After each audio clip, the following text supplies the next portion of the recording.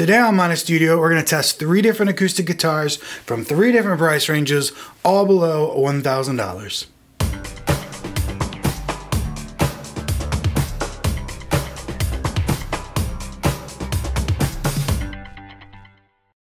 Welcome to Mina Studio. My name is Nathan, and with me as always is my tech director, Ronald. So today on Mina Studio, we're going to test 3 different acoustic guitars from 3 different price ranges, all under $1,000. In the $100 to $200 weight class, we have the Yamaha F325. In the $500 to $600 weight class, we have the Martin 000 X1AE. And finally, in the $800 to $900 weight class, we have the Taylor 114CE. I know most of you out there, including a lot of worship leaders in small churches, play acoustics in that sub $1,000 level. So I wanted to give a comparison of the sound differences between the different tiers. The kind of low beginner tier is that Yamaha, the F325, now called the F335. So that's the kind of beginner tier, that $100 to $200 tier. Then we have the Martin right in the middle at that $500 range. And then finally the Taylor at the very top of the sub $1,000 guitars at $800 to $900. And I'll have links to these guitars, or at least the current versions of these guitars, in the description below the video. So to give you a good idea of the sound differences of these guitars today, I'm going to play through a hymn 3 different times, 3 different ways. The first time I'll be playing just instrumental, and I'll be mic'd with these 2 microphones in a stereo pattern. This is a small diaphragm MXL 603 and a large diaphragm AKG Perception 200. And this, I think, will give you the best idea of what the guitar will sound like in real life. The next time I play through, I'll plug the guitars in and you'll hear the sound solely from the guitar's pickups. Now I will say the Martin and the Taylor came with pickups and electronics pre-installed. The Yamaha did not. I installed my own pickup in that from JJB Electronics. The pickup itself was only about $40, and I think it sounds really good for an aftermarket pickup. And the last time I play through, I'm going to sing the song as well, so you can hear what each guitar will sound like with the vocals. So let's get straight to the test. First up, you're going to hear the guitars with the 2 microphone setup.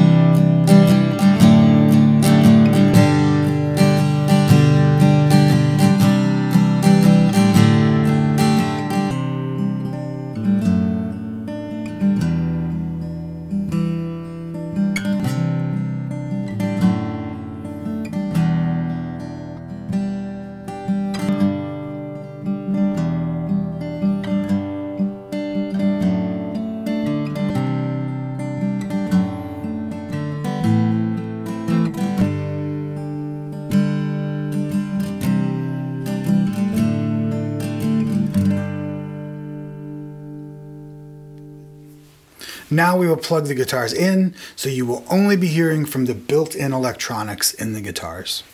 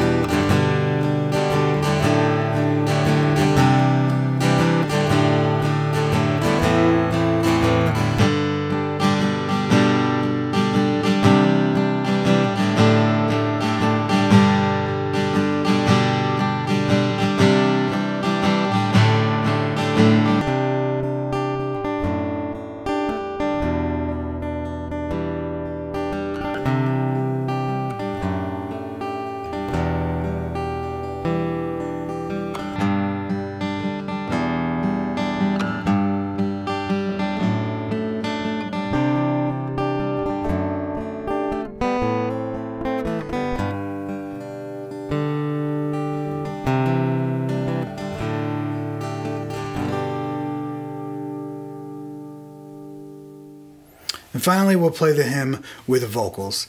As for the guitar, you'll hear both this time. You'll hear the guitar plugged in and a mic placed at the 12th fret.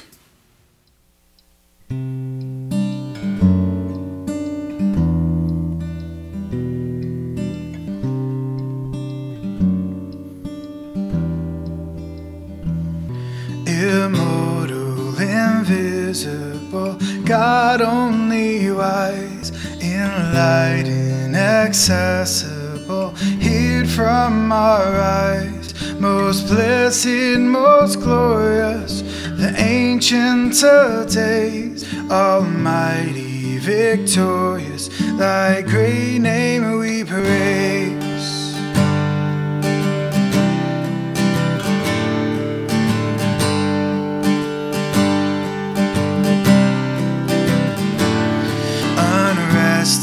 Unhasting and silent as a light, nor wanting nor wasting, thou rulest in might. Thine justice like mountains, high soaring above, like clouds which are fountains of goodness and love.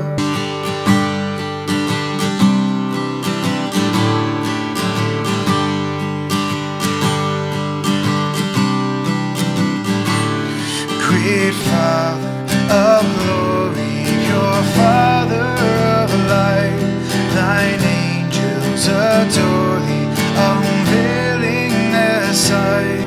Of all thy rich graces, this grace, Lord, impart. Take the veil from our faces, the vow from our hearts.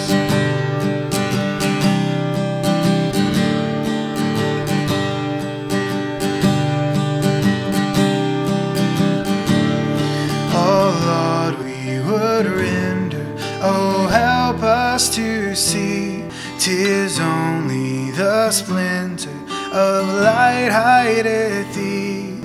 And so let thy glory almighty impart, through Christ in his story, like cries to the heart.